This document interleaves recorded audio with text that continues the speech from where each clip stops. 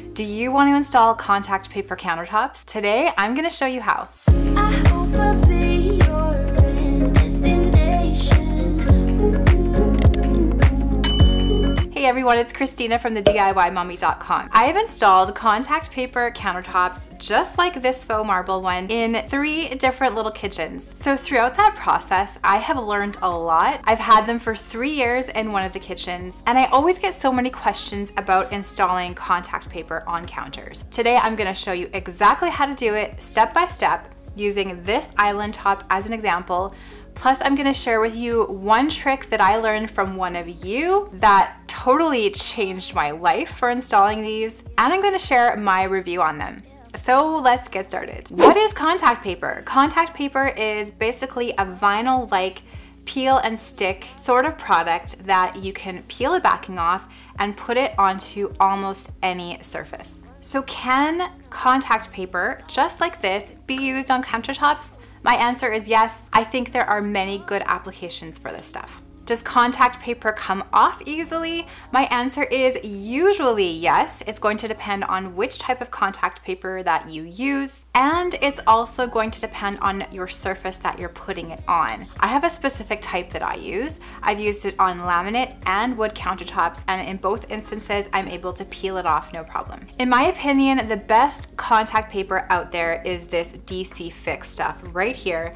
I've used it in 3 different kitchens, and I would 100% recommend it. You can find it off Amazon. I'll make sure to leave my link to it down in that description box below. I love this marble look from DC Fix. So this is a vinyl substance. It's thicker than the other contact papers that I've tried. I did use one in the back of my closet recently, and this one is definitely thicker. The other one was almost transparent. The DC Fix is certainly not. This one's also water resistant. It installs beautifully, and it's really easy to clean. I've put this exact contact paper in our first camper that we did 3 years ago, and it still looks great in there. We definitely used it a lot, and we were able to wipe it clean, no problem. I also used it in our DIY camper 2.0 that we started last year, and so far that looks really great too.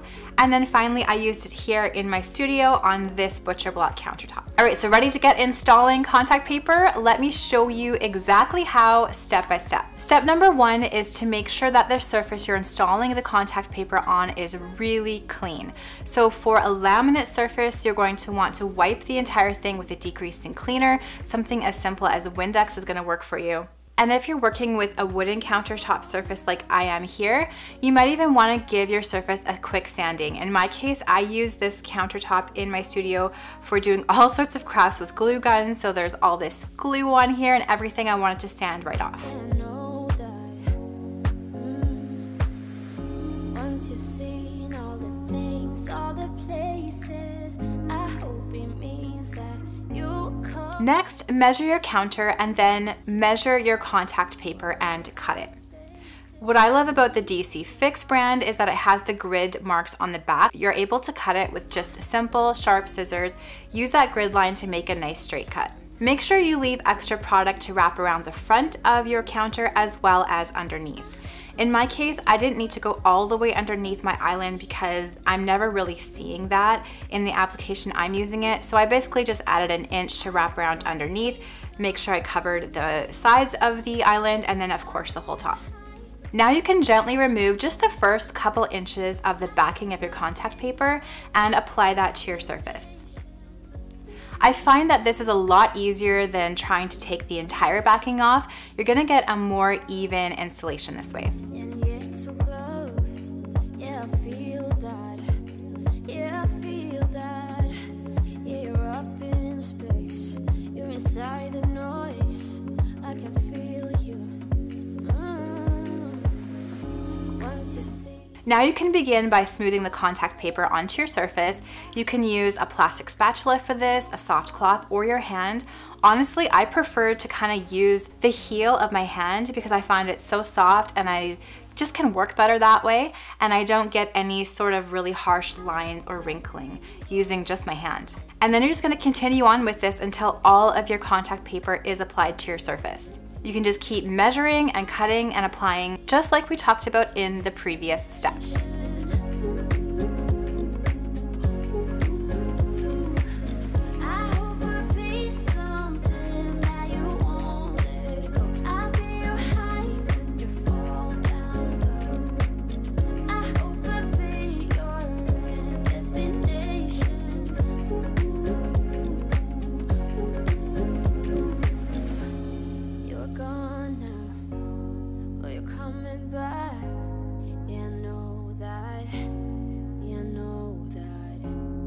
not the traveling kind, it's a known fact.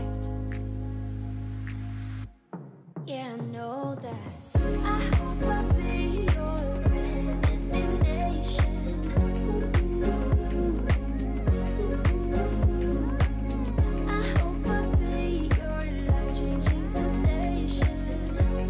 Now here is the part that I absolutely love the most, and I actually learned from a few of you.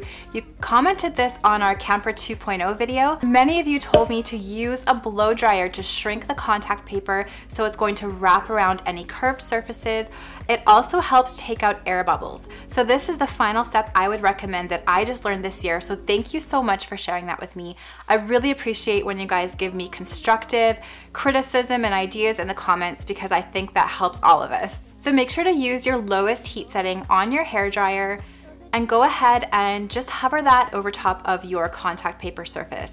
Then you can use your hand or something really soft again to gently push out any air bubbles or to wrap around any curves in your counter surface. Please be careful that you're not burning yourself. Use your low heat setting. Know your hairdryer. Just make sure that you're safe with this as well. Now, I'm not doing it in this particular installation. However, I did do it in my campers.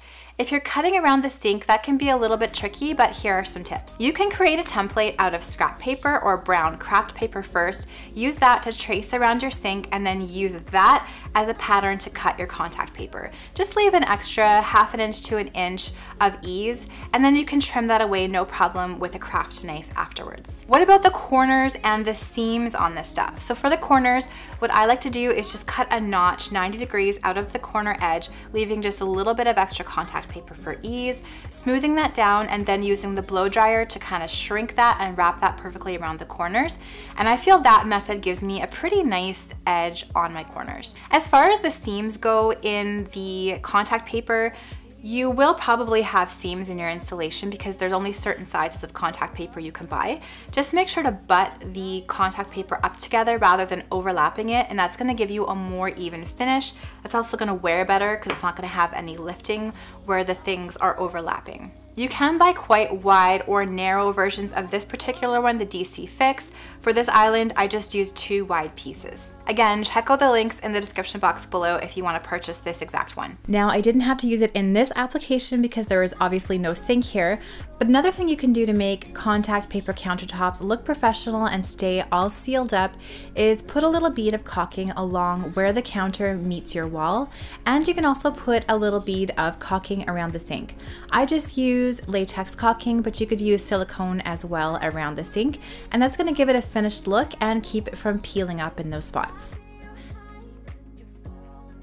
Now, what about cleaning contact paper countertops? You can just use regular soap and water to clean them, no problem. They're quite water resistant, and I haven't found any issues with staining or ripping yet. If I do, I'll make sure to update you guys down in those comments below. Another question I get asked a lot is contact paper heat resistant? Again, this is really going to depend on which brand you use, but for this DC Fix, it's heat resistant up to 170 degrees Fahrenheit. So here is how this island top in my studio looked like before, and here it is after. I'd been using a little makeshift faux marble piece to put down for my videos, but I really wanted to cover this whole thing with a marble look because I really like that as a backdrop for DIYs. I thought this was the perfect solution, and if I ever get tired of it, I can easily just remove it and do something else. So my contact paper countertop review, I think they're a fantastic solution to get a nice marble look on a budget. They're easy to install, I find them easy to clean, and I think they look pretty good for what you pay for. Would I put this in my own kitchen permanently? Probably not. I do think nothing beats the look of a real solid countertop like quartz or real marble, which incidentally, I wouldn't put real marble in my kitchen because I would just make it so messy and stained.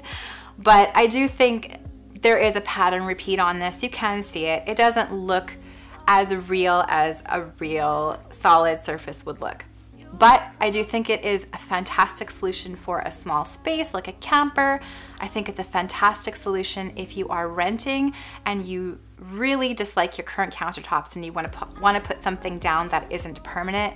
And I also think it's a solution for something like, say you hate your current counters, you really want to save up for, you know, quartz or granite or whatever, but you can't afford it. This could be a fantastic interim solution while you're waiting for that. So that is how I install contact paper countertops. That's what I think of them. And now I want to know about you. What do you think of this countertop installation? And would you ever install contact paper countertops in your home?